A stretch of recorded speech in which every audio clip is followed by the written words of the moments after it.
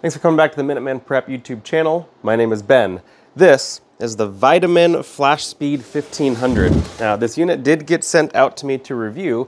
It will in no way change my opinion of this unit. You're gonna see firsthand exactly how this unit performs doing all these tests, and the results will speak for themselves. It does come with the user manual as well as a wall charging cable, which does not require an adapter brick. I love when companies do that now. Basically, the adapter brick is now inside the unit. When you have like a laptop or any type of device where the charging cord has one of those big black bricks on it, what's happening is it's actually converting the 120 volt outlet power that you plug it into DC power, whether it's 48 volts or 12 volts, whatever it is.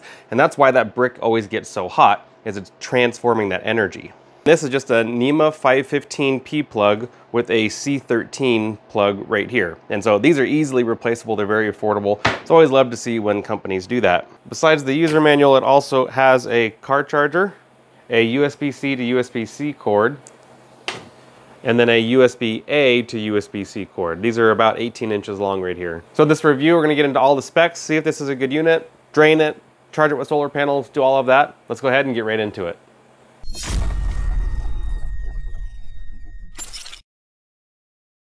I'm not sure how you say it, VTOMAN, VTOMAN is what I'm gonna call it. VTO's been around for a while. They had some previous power stations, but they didn't have fast charging built into them. So that's what's new about the FlashSpeed 1500, is it has AC fast charging built in. It'll charge from 0 to full in about an hour because it has a 1548 watt hour lithium iron phosphate battery, and it'll charge at 1500 watts from an AC outlet. From PV or solar, PV stands for photovoltaic, from solar charging, you can get up to 400 watts input, and the charge parameter of that is 30 to 60 volts. And I don't know the exact amperage for the charge controller, but I believe it's either 8 or 10 amps. It's got the storage compartment here on the top. I actually really like having storage compartments in these units because you just put all this stuff, the stuff that you'd normally misplace, right inside here, and you always know that you have it with you. The pure sine wave inverter is rated to 1500 watts output continuous while having a 3000 watt peak. Pretty much everything's on the front here. We have our AC input, which is just a C14 receptacle, which the C13 plug goes into. We have a 5521 DC barrel port. This is actually your car charger port, but you can use solar input on it as well, as long as it's below 20 volts. So you could connect a 12 volt solar panel because they operate from about 18 to 20 volts. You could plug that in right to here, and it's going to give you up to 100 watts additional input. And then here is where you have the 30 to 60 volt operating voltage solar input. They did specifically say in the user manual that it's operating voltage, which is your VMP rating, where generally you want to use your VOC, which is your open circuit voltage. And the difference is VOC is the voltage the panel makes before it's actually dumping power into the battery, and VMP is your power after it starts dumping power, and you'll have a voltage change. So on your VOC, it'll be a higher voltage, and VMP will be a slightly lower voltage. Usually about a 10% difference between your VOC and your VMP. Kind of depends on the panel. But for example, on a 100 watt panel, your VOC is usually around 21 volts, and your operating voltage, your VMP, is about 18 volts. So I guess in that one, it's about 15% difference. So you could actually get upwards of 500 watts of solar input into this, as long as you had 400 watts into the Anderson power pole adapter and then 100 watts into the DC 5521 barrel port. We've got two USB-Cs here rated to 100 watts. There is a jump start for your car battery on here, which is really cool because that means that this is rated to 12 volts output. They don't include the jumper cable though, so that part's frustrating. And I'm not 100% sure what this blue connector is, so we'd have to find out what that is. And then here is a battery expansion port using that same type of blue connector. So you can get an extra expansion battery for this and have a total of a little over 3000 watt hours for your battery capacity.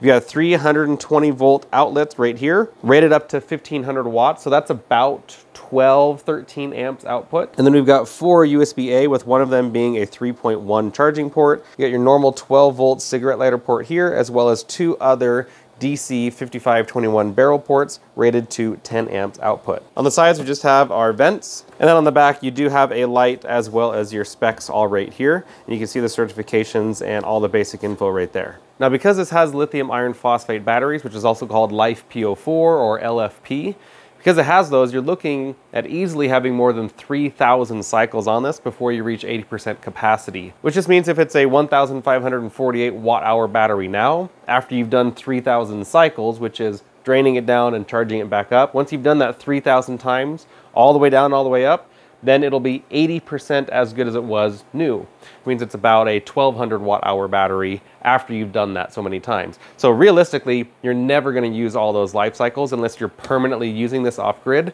But I don't know that I would use this off-grid simply for the fact that we don't have enough solar input. It's great that we have a battery expandable spot here. I don't have an expansion battery with me. 3,000 watt-hours is pretty good for just a refrigerator, but beyond that, you probably aren't going to be able to run very much. Maybe Wi-Fi on top of that, and you would for sure want to get 400 watts in on this input and 100 watts in on that input to make sure that you're getting the absolute most amount of solar input into the system to fully recharge it each day.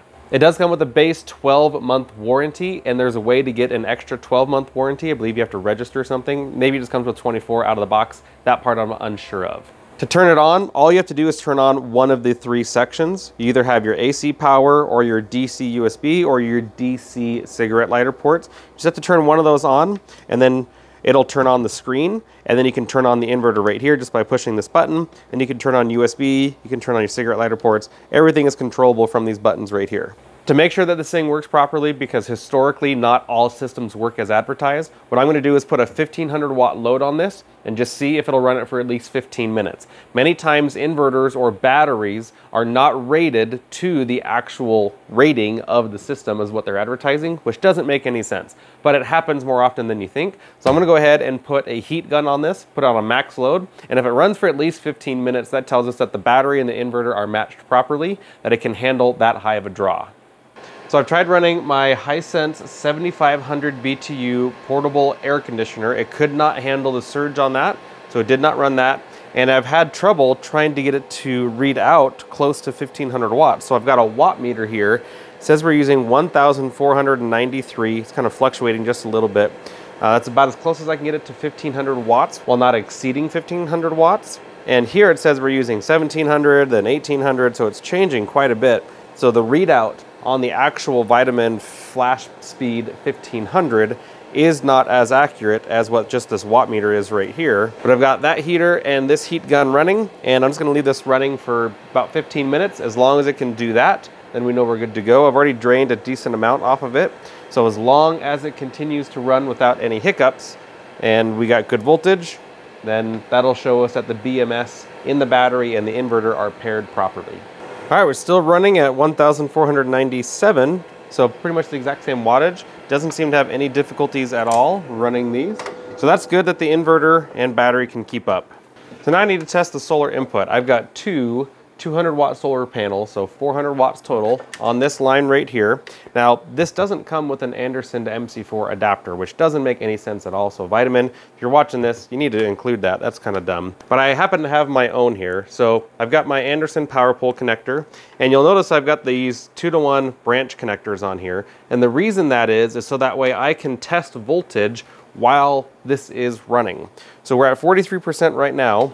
This is going to be really hard for me to show, but the first thing I want to show you is what voltage are we getting before the solar panels are connected. I'm going to put my black into my negative and my red into my positive, and you can see we're getting 38.1 volts. It's a slightly cloudy day. We have really clear sun right now, but there are clouds on the horizon, so I want to get this done quickly. So we're at 38.2 volts. I'm going to go ahead and plug this in, and without changing anything, you're going to see live how this voltage changes. Right now, we are looking at VOC, open circuit voltage. And this will take a second because the MPPT charge controller is turning on. It's detecting the power and then determining the best way to use it. From there, that voltage will change to our operating voltage, which is VMP, or volts at maximum power. And we may not get the full 400 watts here today. I'm not expecting that. I'm getting 230 right now. But you can see we're at 31.5 volts. So we had basically a 7-volt change between our VOC and our VMP. And what the charge controller is doing is it's going to adjust this voltage as best as it can to allow for the most amps to come in to get the most amount of power. Power is actually the technical term for watts. So we're just gonna see how many watts it can get in, getting about almost 300 right now. And just due to the weather, I won't be able to get a really clear test. Actually, it's quite clear right now. It should be pretty good. It's 2:45 in the afternoon, so we're still within the solar peak hours. So we should be getting pretty close to what it should be able to do. My guess is if it's a little bit clearer, we would get maybe 300 to 320 watts. I have no idea for certain, but that would be my estimation. Right now we're hovering right around 29.3 volts. Very interesting. Just for reference sake, the reason you have this little clamp on top here is so you can check the amperage. So what we can do is we can take, for example, this wire. First thing you want to zero it out, and then you put it around a wire, and it's going to tell you how many amps are coming through. So we're getting 9.7 amps. And then you multiply that by the volts we were getting, and that'll show you the watts. And that makes sense because we were getting 29.3 volts and we're getting basically 10 amps. It's about 290 watts. Volts times amps equals watts. So if you have a voltmeter, you won't have this clamp on top. If you have a clamp meter, you'll usually have a voltmeter built into it as well. This one's from Fluke. I really like it. Fluke is definitely like high-end, commercial grade. You don't need this size for home use. You can get a very affordable one on Amazon or local hardware store. So the good news is that it will run the 1500 watts as advertised, and it is working well with the solar panels. But that's one of the things is why it's so important to have high solar input on a power station. It's because when you have days that aren't perfect weather, you need to be able to offset that much power loss by being able to have more panels. If this was rated to 1000 watts of solar input, we'd be getting 2.5 times the amount of solar input right now, which would roughly be 700 to 800 watts, which is super impressive for charging this up, because you would charge it up in a couple of hours. But without running anything at the same time, like a refrigerator, at best, you're gonna expect to get this from 0 to full in a single day while running one refrigerator, as long as it's sunny. Outside of that, it's just not enough solar input. Now, we can offset that a little bit by adding another 100-watt panel here. I'm not gonna be doing that in this test, but that's how it would work, is if you wanted just a little bit more oomph, then you could add a single 100-watt panel, but then you would need a whole other set of solar wires and your solar panel outside to do that.